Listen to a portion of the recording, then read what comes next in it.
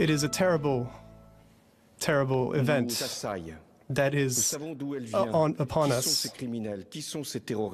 Who are these terrorists? Who are these criminals? We must, in these harsh moments, think about the victims, who are very numerous, for their families, for the wounded. France needs to be strong, and the state needs to be strong. We will be. There is something to be scared about, but in the face of terror, we have to be united, and we will vanquish these terrorists.